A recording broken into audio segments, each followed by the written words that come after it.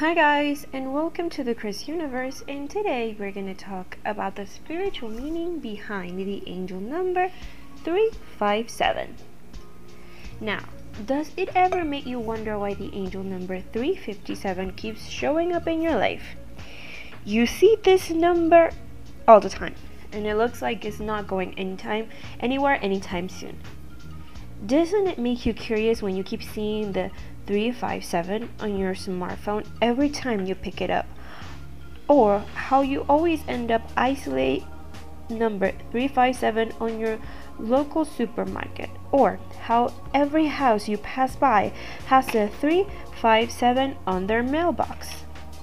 Don't panic, because you are not seeing these things, nor is it a product of your wild imagination. Angel numbers work that way, and your guardian angels will keep on sending these numbers anytime and anywhere in the hopes that you will notice.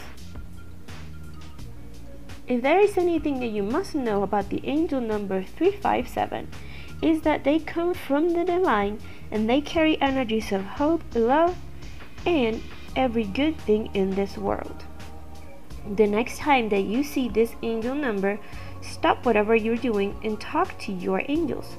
You will need their help in figuring out its meaning. When the angel number 357 appears in your life, the divine wants you to know the importance of self-belief. Just like with the angel number 75, they can sense the energy of fear, doubt, and insecurity on you. And they are telling you that it is not the attitude that you should have. You are strong, amazing, and brave, and this is what you should project to the world. The meaning of the 357 indicates that you need to let go of your self-defeating attitude and have confidence in what you can do. In case you have forgotten, the 357 meaning is a reminding you that you are too blessed to feel small and insignificant. There are so many wonderful things that should inspire you to feel good about yourself. You need to shift your perspective so that you can see just how blessed you are. Show some more gratitude for all that you have done and appreciation for all the people who help you in your endeavors. Like the meaning of it 234, the 357 also speaks about having faith in your guardian angels.